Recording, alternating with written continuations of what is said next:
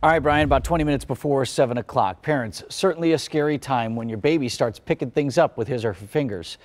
It just takes a second and the little ones can have something in their mouths that they shouldn't. Consumer investigator Kristen Byrne shares one mom's story in hopes that it will help other parents.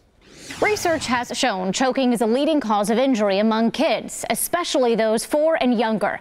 One mom says when her toddler got a hold of 2 tiny magnets, it almost cost him his life.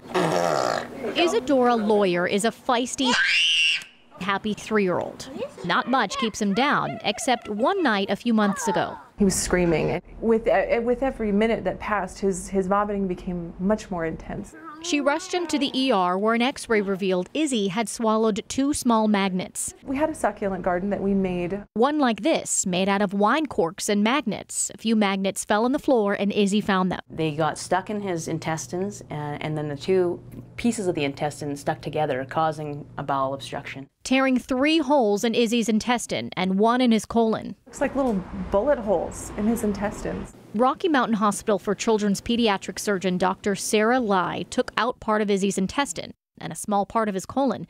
She says Izzy isn't the first and magnets are not the only problem. Button batteries produce electric currents that can burn the esophagus. Safety pins, nails, and any objects larger than 2 centimeters in width and 5 centimeters in length can tear up the digestive tract.